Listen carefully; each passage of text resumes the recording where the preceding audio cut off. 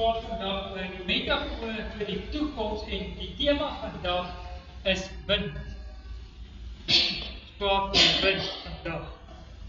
Baie interessant net.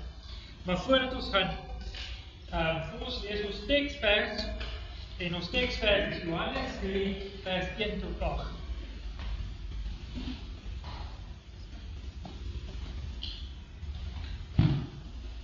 Daar was 'n man uit die geleding van die Fariseërs met die naam Nikodemus, 'n leier van die Jode. Hy het in die nag na Jesus gekom en hom gesê: Rabbi, ons weet dat U 'n leermeester is wat van God gekom het, want niemand kan hierdie tekens verrig wat U verrig het as God nie met hom is nie.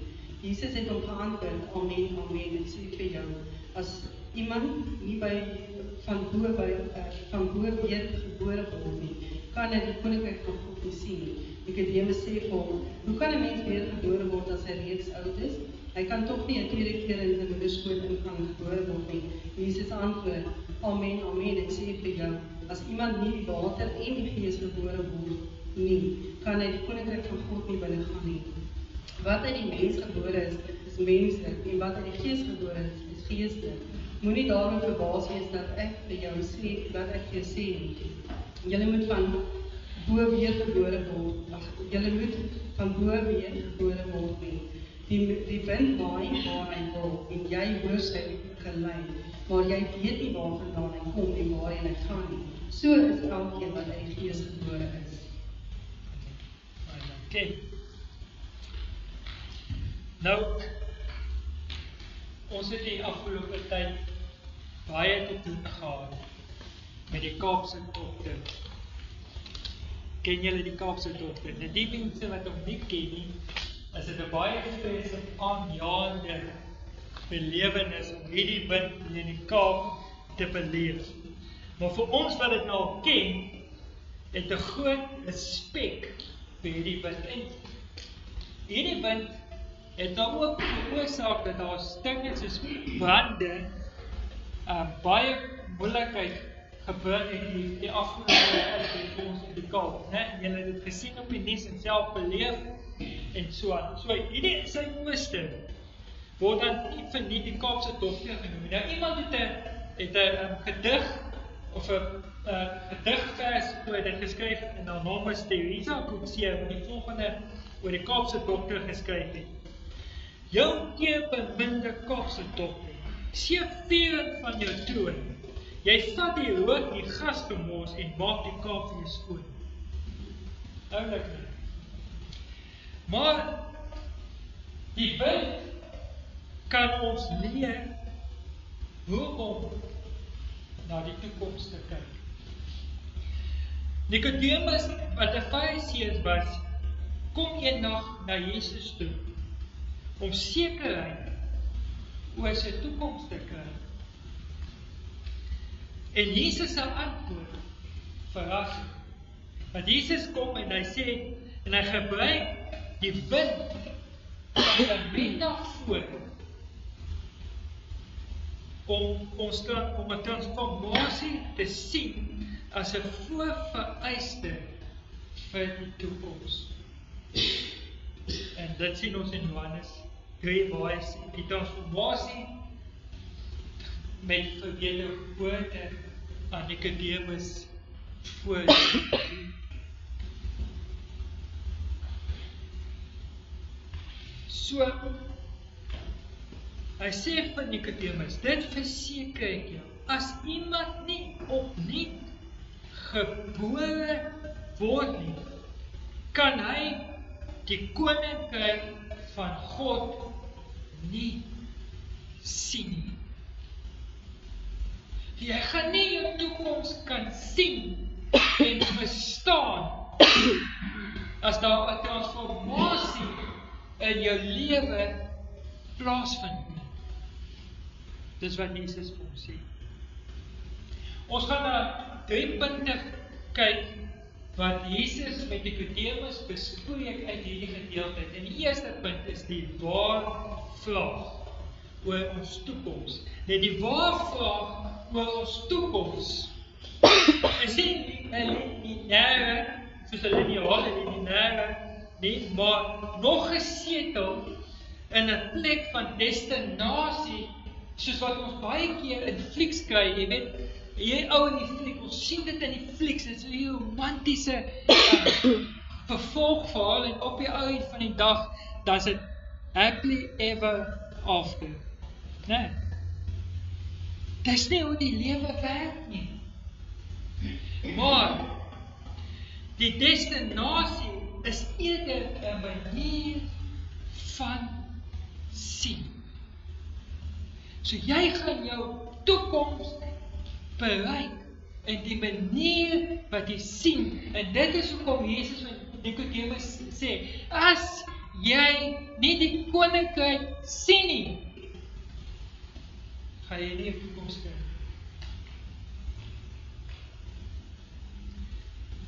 Die toekoms kom nie net van voor. Dit is baie keer waar ons die fout maak. Maar soms van agter, vanuit jou verlede uit, of van bo uit, of soms van die kant uit, of baie keer op 'n mysterieuse manier, daag hy by jou en my. Nou ek het gister iets gaan optel, en toe vat ek die kinders sommer saam so in 'n eetry, en ons, nadat ek dit gekry wat ek moes kry, gaan sit ons toe daar by Big Bay. Nou, Big Bay word nou voorberei, ek dink is ook vandag wat dit begin, as 'n vensterperiode, jy wat nou in watersport is, sal verstaan, vir die kitesurfing. Nou, vensterperiode is dat hulle, is 'n voorbereiding, is 'n voorloop vir die kompetisie, dat enige tyd kan opgeroep word om hierdie kompetisie te doen, soos wat die wind waai. Hulle is afhanklik van die wind. Nou, terwyl ons nou daar sit, waai die wind, en daar is verskillende aktiwiteite. Van die kitesurfers is daar sal surfers in die water, terwyl die wind waai, wat ek ongelooflik bevind, want as surfers ook nie wind nie. En daar's mense wat nou daar rondloop, en daar's mense wat daar ten, en saam met hulle familie kry, en ek loop met Lana hulle, en ek gaan sit so een kant, so in 'n, daar's so 'n paadjie wat jy so loop van Big Bay af, so wat jy om na daai loopie jy tel wat dit om te loop. Nou so in die corner gaan sit, dus daar so is iemand stil.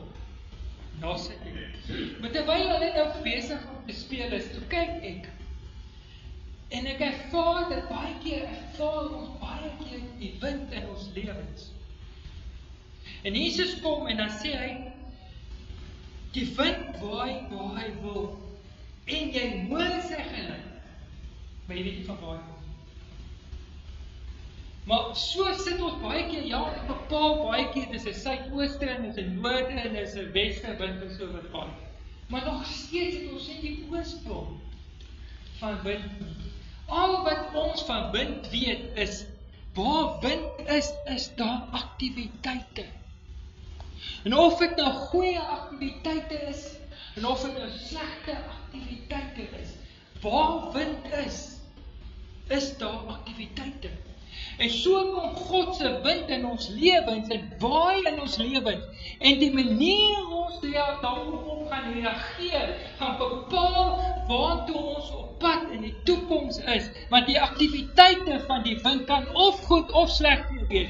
Vir die kiters is hierdie wind die fantastiese ding, want hulle kan hulle vlees opbring, en hulle kan die see inval op hulle kite. Maar vir jy wat wil tan, of langs die strand afloop en die sand in jou oë waai, is dit 'n slegte ondervinding, want dis nie wat jy wil hê nie. En so kom God in jou lewe, ten goeie of ten slegte, want baie keer kom God en hy wil goed in jou lewe implementeer of uithaal, en dat jy kan dit positief of negatief ervaar.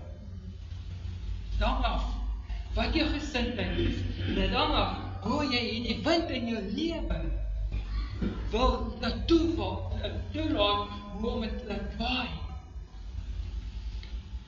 Maar baie keer hierdie wind, die woord in die Engels is so mooi, daai wat jy hoor, kom en hy sê, for hearing in die Engels. For hearing the wind. Nou jy sien, ons leef in 'n kultuur, waar ons net wil sien. Ons wil nou alles net beleef met ons oë en ons het die ability verloor om ook te luister.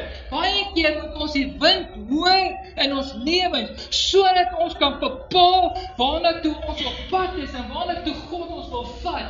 Maar baie keer sien ons en ons sien die bewegings en ons sien die aktiwiteite, maar ons hoor nie God se stem in ons lewens, wat ons oproep na sekere dinge of veranderings in ons lewens nie, want ons wil nie meer hoor nie. En hoe harder moet God nie nog met ons praat, jy baie dinge nie. En ons gaan maar net aan, want ons is tevrede in ons gemaksone om aan te gaan soos wat ek maar is.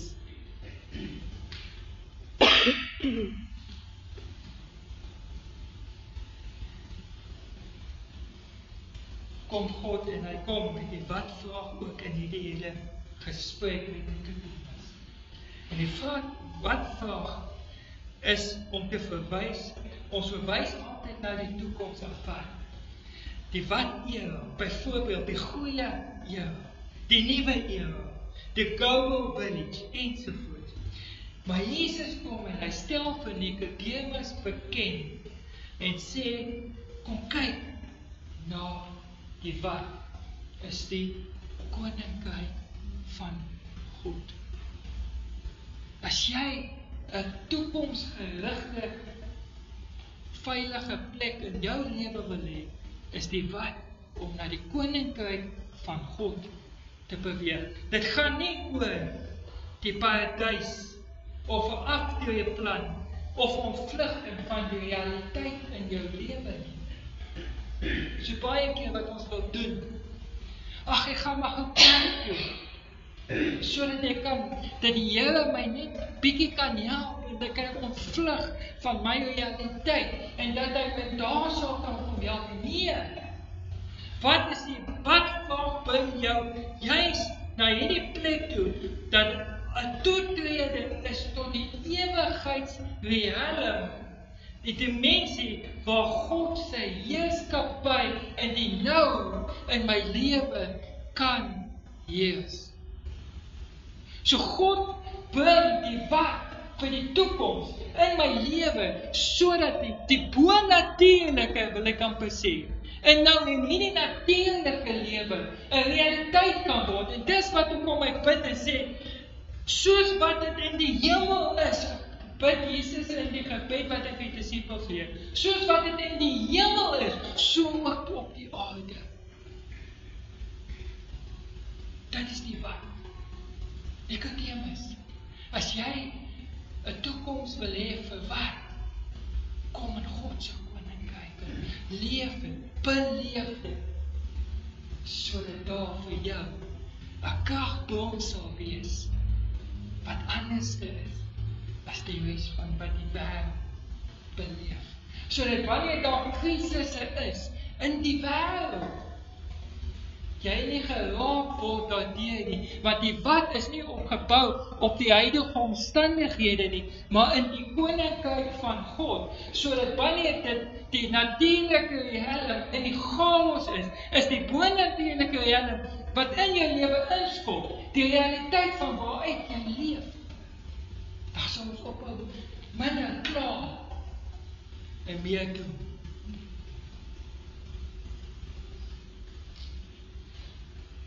Laaste, die wie-vraag.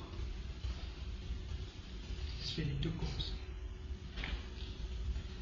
Ek dink aan die terme van die wie. So 8 jaar gelede, plus,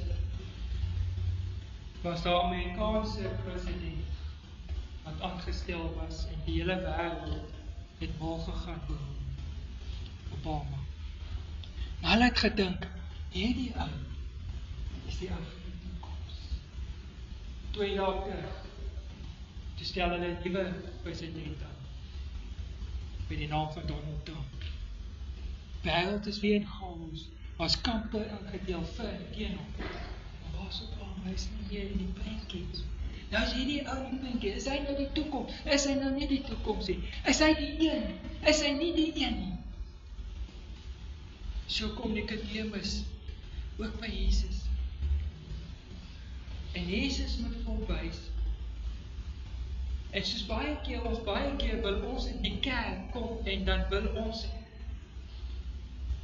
die wederkoms en die Antichrist so ophef in ons lewens, sodat ons meer sekerheid oor die toekoms kan hê. Terwyl Jesus kom en hy sê vir Nikodemus, Nikodemus, die toekoms is nie gesetel dat jy jou vertroue moet sê in die wie wat God is nie. Hoor nou mooi, jy moet nou baie mooi luister en bevang. Dat die toekoms is nie in die wie wat gesetel is, dat jy 'n sekuriteit sal hê nie, maar dat juis dat die sekuriteit is in die manier van leef, dat ons in die misterie leef van wat God daar gestel het, maar tog, hoor nou mooi, is Jesus Christus die toekoms. Is jy by? Met ander woorde, Jesus is nie jou lucky charm vir die toekoms nie. Hy is die toekoms. Okay, is dit meer dan dit? So Nikodemus, dit is nie 'n stoeihalm waarna jy toe gryp nie. Nikodemus, dit is die leefwyse. Dit is die lewe. En ons as Christene moet baie keer versigtig wees in die wie om Jesus as die lucky charm in die kerk te wil gebruik as sekuriteit, terwyl hy die lewe is waarvoor ons moet leef. Hy is die wie van die toekoms. En ek wil vandag vir jou uitnooi met hierdie punt. En ek wil vir jou nooi om te sê, is God die waarvraag? Is God die wat-vraag in jou lewe? Is God die wie-vraag in jou lewe? Here, baie dankie dat ons vandag kan leer en beleef